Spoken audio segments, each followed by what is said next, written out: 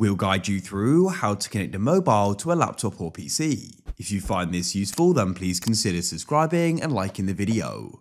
This is really convenient to do, and I'll guide you through it step by step. So let's go and get right into this. What you need to do is go to the bottom of the computer, press on the search or the Windows icon, and go and open up your settings.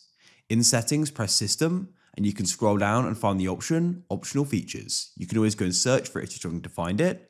You want to go and click on view features in the top right, and what you want to do is go and type in wireless display. Go and select it and download it. If I scroll down, you'll go and see I already have it here.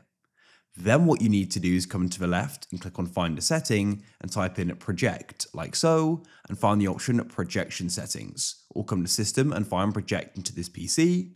You can go and set these settings here. Personally, I haven't changed these. Then click launch the wireless display app. Now come onto your mobile, go and swipe down from the top like so, and you can go and swipe down again. We can go and find the mirror screen option, smart view, and go and tap on it. It may take a few seconds and we can then go and tap on it. It now says connecting, go and be patient.